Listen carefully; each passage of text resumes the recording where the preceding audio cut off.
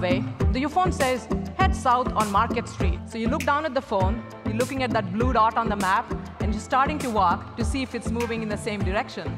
If it's not, you're turning around. You open the camera.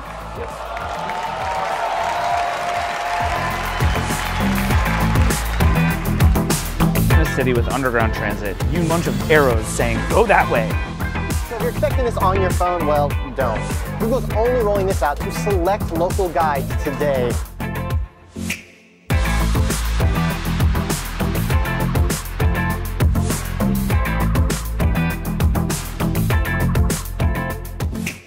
Hey guys, thanks for tuning in.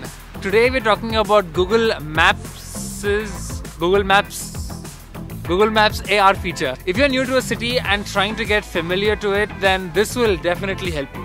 So AR or augmented reality is a technology that superimposes a computer-generated image on a user's view of the real world. Now this could be through goggles or through the viewfinder on your phone, what the camera sees, you know. So imagine this, you get off the closest train station from your house and you need to find the closest grocery store from where you live. So you go to Google Maps, you look up grocery store, you find the closest one and then you hit directions.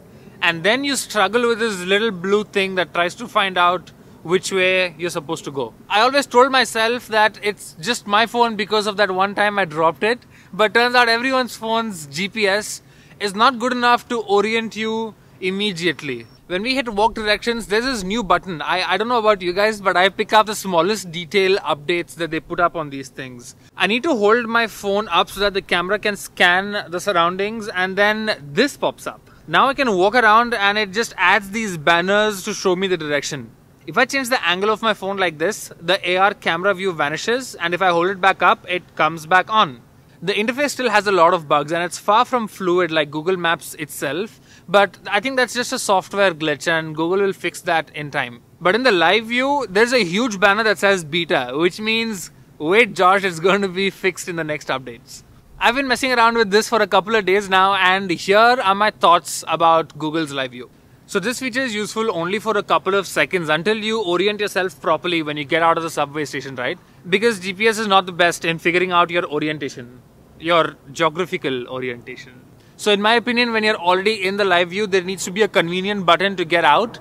Instead, it stutters when you pull it down or it stutters when you hit back and then you got to hit back again to get out of live view. I think there should just be a convenient button to get out of it or it just vanishes when you found your way out. Maybe that's just me because it stutters so much, but if it stuttered lesser, maybe I could judge it better, you know. Secondly, it doesn't work so well in parks and gardens and so on.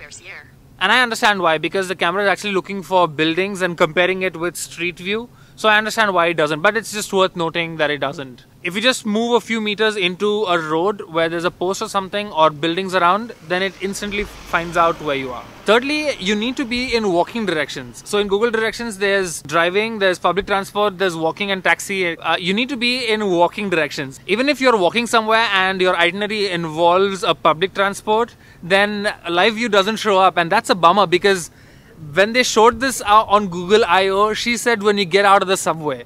If you use the subway, then you probably used Google Maps to get out of that station and it doesn't work. And fourthly, why promise that there's this new feature when it isn't built yet? Google spoke about this back in 2018 that it's going to be out soon. But even Engadget and The Verge, they got it like 9 months after the announcement. And even when I get it like 9 months later, it still is stuttering. So if it's just going to be in 12 months, then maybe they should not have announced it. If this has finally surfaced, then I think it's time Google will probably give us a sneak peek on that Google Lens feature they spoke about. There was this feature where Sundar Pichai said that if you took a picture of someone and there's a fence in between, then Google Lens will get rid of that fence. And it looked so neat, so well photoshopped. Or however machine learning solves that problem. I think it's time that we saw that. If you're back in India and you get this update, then I'm really curious to see what it looks like back in India. Does it work? Does it pick up from streets? I'm guessing not because India does not have street view. I think it has to do with the government and whatnot. Thank you so much for tuning in again. I'll see you guys next week and in the meantime, keep learning. These banners are a lot like NFS, you know, like back when I used to play in Most Wanted and I like these banners so much that I went ahead and animated them in one of my videos back from India. I really like this. It's probably because of the banners, but I really like this feature.